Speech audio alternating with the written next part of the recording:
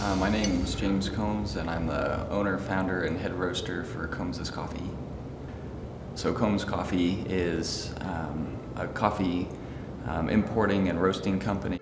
So what I'll do is I'll fly to different coffee competitions and taste about 1,000 cups of coffee. There's so much variety, so for us, just trying to find those shining stars in these communities to bring them back to the States and let people taste really, really good coffee from this country so they have a good opinion of coffee from that country. And so it's just me traveling around finding coffee and just connecting with people all over the world and just trying to make the world a better place. It's something real, something human, something that is just carrying that torch on. Coffee, tea has been around much longer than me. I'm not reinventing anything. I'm trying to perpetuate it and really trying to do it in a way that's beneficial to the community.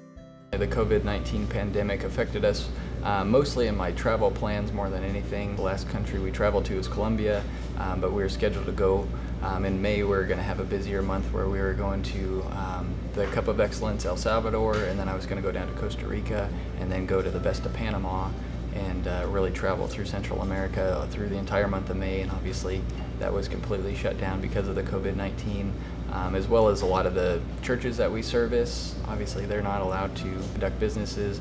Restaurants that serve our coffee obviously were shuttered up. Even like the breweries and the coffees that we're working at are at much lower capacity than they were before COVID. And just the way people are buying coffee is changing quite a bit. Some of our online sales have skyrocketed. We did during COVID to make it easier for people to order coffee to pick up and coffee deliveries. All the different delivery services and apps that we have, like DoorDash and Grubhub and Uber Eats, have gone up substantially after COVID. Curbside pickup we developed because of it. So we adapted. Luckily, we had a lot of online ordering options available, so they were just utilized. As soon as COVID-19 hit, we were able to pivot pretty quickly. And of course, the college across the street has been closed. The school's usually a pretty big resource for us.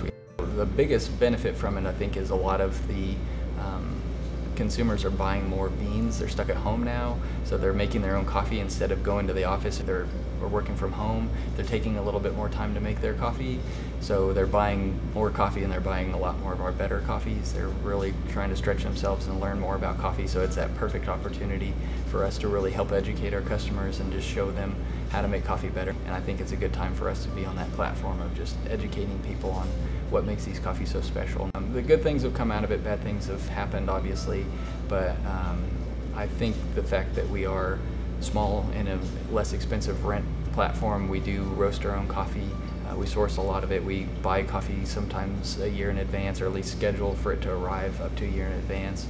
And it's also allowed a lot of other coffee producers that weren't selling as much to come to us, and we've been able to buy more coffee than we had in the past and really help producers that we were trying to get them to sell us their coffee, but they had such a high demand the previous years that we weren't able to get any, and now they're coming to us saying, hey, would you like to buy some of this really, really nice coffee because this guy dropped out, that guy dropped out, and it's given us an opportunity to buy more coffee that we wouldn't ordinarily be able to get. So for us, it's been a double-edged sword where yes, we're losing some lines of business, we're generating others, and it's pivoting, but not in a bad way now. I'm actually pretty okay with the way that it's gone, and we're pretty small and adaptive, luckily, at this point.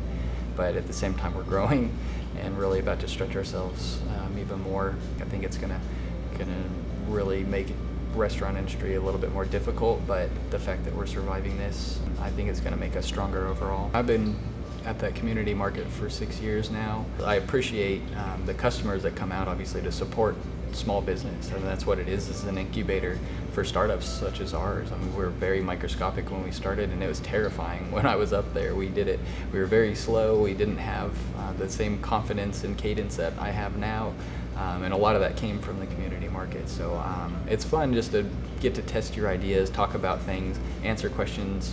I'm always just as curious about the people standing in line to talk to me as they are about why I'm sitting in a field in an electric car selling coffee. So it's just a good neutral place to meet people. There's all sorts of different things that have come out of that market, and just being involved with all the different producers up there. It's a community. It truly is a community market, not just for the community, but a community of small entrepreneurs that are just trying to just scratch their way into their own business, just creating their niche and testing those ideas. It's just a really comfortable space to do that, and I'm really appreciative of the community around it, the people that actually support us and buy our products, as well as for everybody else. But it was really encouraging to see people showing up and supporting us, even though it's a potentially risky thing to do. So we're just happy that the community and I were able to come up with a way to really keep everything going, keep continuing to do what we do and get coffee in the hands of people that need it. I really think it's a good time when there is struggle. Coffee again is one of those more recession-proof things. It's a mood booster. It's caffeine. It allows you to think. It allows you to feel good and safe. And I really think that we played a good role in this pandemic and just trying to be an anchor and a rock for people to really feel like, okay, I can still get my coffee if nothing else. If I can't go to work, I can't do this. At least I can get a good cup of coffee.